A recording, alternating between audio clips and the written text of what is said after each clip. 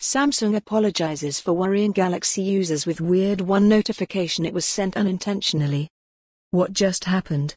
Are you one of the many millions of people who own a Galaxy smartphone? If so, you might have received a strange notification last night via Samsung's Find My Mobile app. I did. The message simply showed a 1 with another 1 underneath it, which led to some users believing they'd been hacked. But Samsung has confirmed it was an accident. Social media was flooded with messages from Samsung users confused by the notification. As the name suggests, the Find My Mobile app is used to locate a lost Samsung device.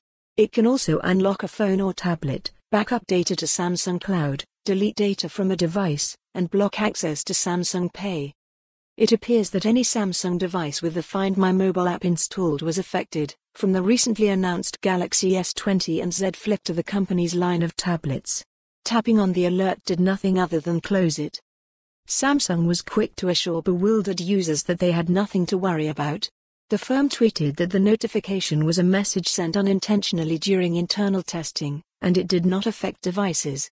Samsung apologized for any inconvenience, adding that it would work to prevent similar incidents occurring in the future.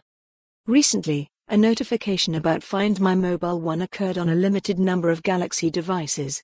This was sent unintentionally during an internal test and there is no effect on your device. We apologize for any inconvenience this may have caused our customers. LF.